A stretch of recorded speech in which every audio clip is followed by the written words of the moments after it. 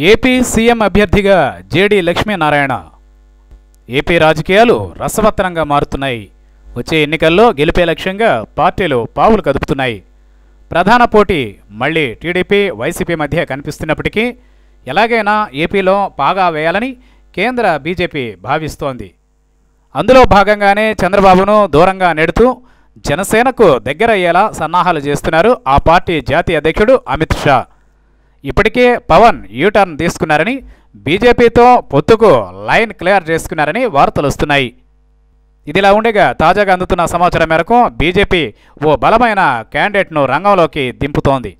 ఓ పక్క ఆపరేషన్ ద్రవిడ అంటూనే మరోపక్క రాజకీయంగా చంద్రబాబు జగన్లను దెబ్బతీసేందుకు కొత్త అస్త్రాన్ని దింపుతోంది. ఆ అస్త్రమే జేడీ లక్ష్మీనారాయణ. ఈయన తెలియని తెలుగు వారుండారంటే అతిశయోక్తి లేదు.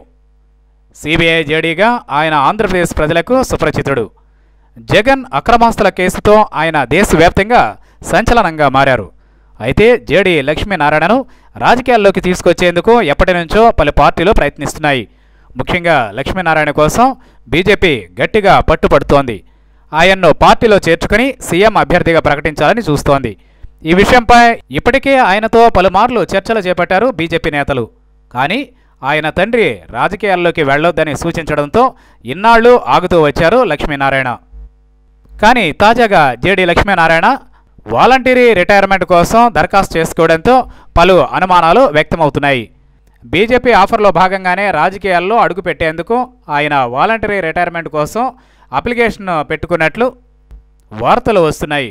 విశ్వసనీయ వర్గాల సమాచారం మేరకు త్వరలోనే ఆయన అధికారికంగా కమలం కండువా కప్పుకుంటారని, వెంటనే సీఎం అభ్యర్థిగా ప్రకటించే అవకాశాలు ఉన్నాయని తెలుస్తోంది. ప్రస్తుతం Maharashtra police additional డీజీపీగా సేవలందిస్తున్న JD Lakshminarayana తరచుగా ఏపీలో ఏదో ఒక కార్యక్రమంలో పాల్గొంటూ యువతకు దగ్గరయ్యేలా చూసుకుంటున్నారు.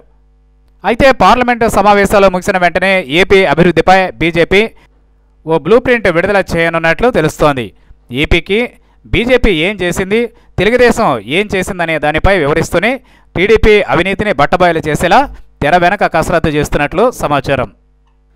ఇక జనసేన పార్టీని అంటిపెట్టుకుని జేడీ లక్ష్మీనారాయణను సీఎం అభ్యర్థిగా ప్రకటించుకోవడం ద్వారా ఒకే దెబ్బకు రెండు పెట్టలు అనేలా 2019లో అధికారంలోకి రావచ్చని కేంద్ర బీజేపీ నేతలు భావిస్తున్నారు.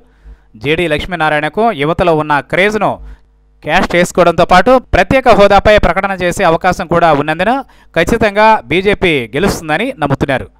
మరోవైపు ఏపీలో కుల రాజకీయాలు చాలా ఎక్కువే కాబట్టి జేడీని ముఖ్యమంత్రి అభ్యర్థిగా ప్రకటించుకోవడంతో ఓ బీసీ నాయకుడికి పగ్గాలు అప్పగిస్తున్నందున బీసీ ఓట్లు సైతం బీజేపీకి పడతాయని భావిస్తున్నారు పార్టీ నేతలు. మొత్తానికి ఆపరేషన్ ద్రవిడ అంటూనే జేడీ లక్ష్మీనారాయణను పార్టీలో చేర్చుకునేందుకు బీజేపీ చేస్తున్న సన్నాహాలు అన్నీ అనుకున్నట్లుగా ఫలిస్తే కమలం ఖచ్చితంగా అధికారంలోకి వచ్చినట్లే అంటున్నారు రాజకీయ విశ్లేషకులు.